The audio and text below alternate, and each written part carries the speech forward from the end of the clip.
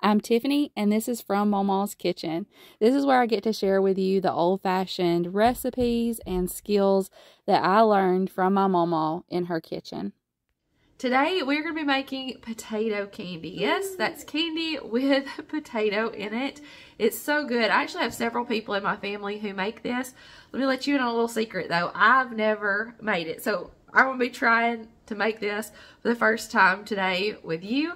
It seems like it should be pretty simple. It's just a few ingredients.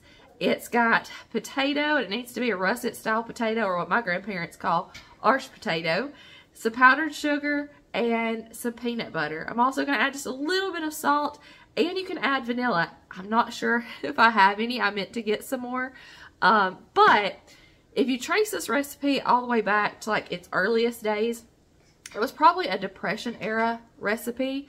And most of those people probably wouldn't have had vanilla to put in it in its earliest days. So I think it'll be okay if we make it without the vanilla today. The first thing that I need to do is boil my potato. It doesn't take a whole lot, just 3 or 4 tablespoons of a really good mashed potato. You want it to be nice and mashed, no lumps or clumps in it. So I actually already have my potato peeled and on the stovetop boiling in some water.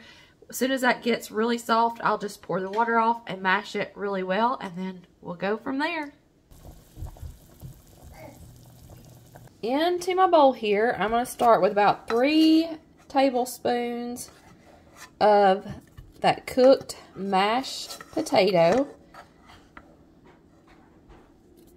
And I'm going to work about 3 cups of powdered sugar into this. I'm not going to measure it. I'm just going to look for consistency. You want it to be almost, not quite like Play-Doh, but pretty close, if that kind of gives you a visual of what you're looking for. And here, let's just start and let me show you. I'm going to go ahead and put a little bit of powdered sugar in. And I'm going to start stirring this, and let me show you what happens. There's a reaction between the starch in the potato and then the sugar,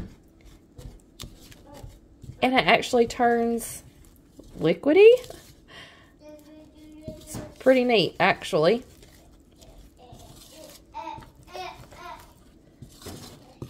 So there's no liquid in here. And so we're just going to keep adding the powdered sugar until it gets to a consistency that's workable.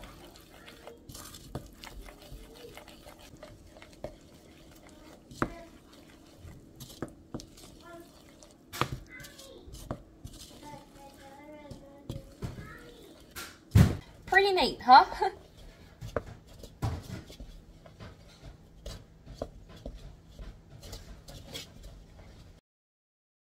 At this point, I've worked most of the powdered sugar in, but you'll see when I turn this out that it's not quite the consistency I want. It's still just a little bit loose, so I'm going to add some extra powdered sugar on top of some parchment paper. You could do this straight on your countertop. I just think the parchment paper is a little bit easier to clean up. And I'm going to turn this mixture out onto that powdered sugar and the parchment paper and work in a little extra sugar until it's not sticking to my hands and is a consistency that I can roll out. I don't know if you noticed or not, but I sprinkled in a little bit of salt before I turned this out because I forgot to add it earlier. Just a sprinkle. Now I'm putting on some extra powdered sugar, and then I'm just going to knead this with my hands, keeping some powdered sugar on it until it gets to where it's not sticky and I can work with it pretty easy. This is going to be the base of your candy, so you want to make sure that it can hold up. Then once I'm happy with the way this mixture feels, I'm going to pat it out with my hands, and then I'll roll it out with my rolling pin to about 1/4 of an inch thick. And you want to kind of keep it in a rectangle shape, so if you need to, as you're rolling it out or patting it out, you can kind of use your hands to push the sides in and keep them as straight as you can. It doesn't have to be perfect.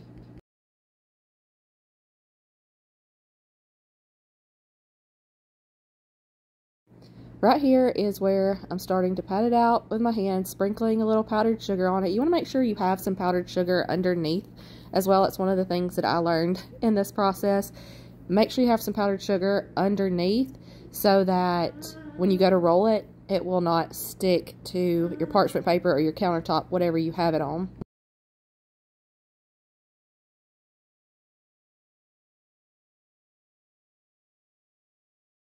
For the peanut butter, you want creamy peanut butter. I didn't measure it. I'm guessing about 1/3 cup for the size roll that I am making. What you really want, though, is to just spread it out in an even layer across your potato and sugar mixture all the way to the edges. Just a nice semi-thin layer. If you put too much peanut butter, your roll will not hold its shape, but you want enough to have a nice peanut butter layer in there. You can see here how I'm spreading it all the way to the edges to make sure every piece has peanut butter. And then I'm going to start rolling it. I'm starting from the long sides. You want to roll on the long side of your rectangle. And I got this scraper out and just kind of put that under the edge and used it to roll it over. You can also fold your parchment paper up and roll it that way and then peel the parchment paper back, roll it a little bit more and peel the parchment paper back. But this worked really well. If I'd had a little extra powdered sugar under there, it would have been even easier. But we ended up getting it to work just fine. Just going to keep rolling this. Roll it all the way from one side to the other. And then I'm going to put this on a plate and I'm going to put it in the refrigerator to let it get really good and cold. You'll see that it sets up pretty stiff so that when you go to cut it, it doesn't just completely mash down to nothing.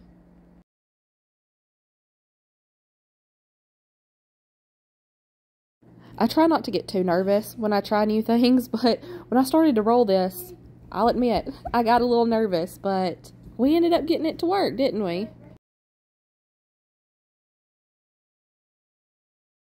And into the refrigerator it goes. It's several hours later. This has been sitting in the refrigerator. And now I guess this is where we see how we did.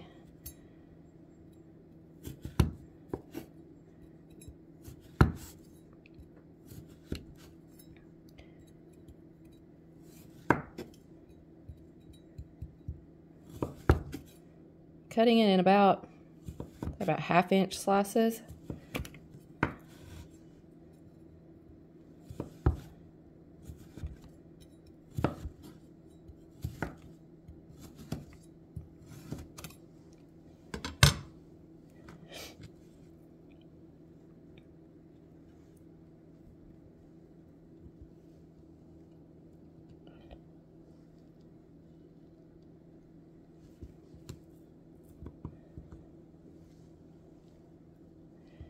Looks pretty good to me, especially for my first attempt.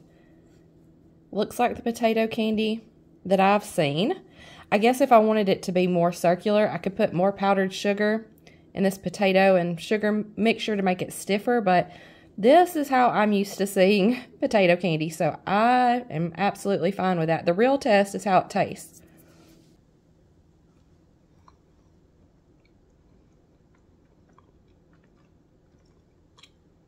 Do you like potato candy? Let me bring you some.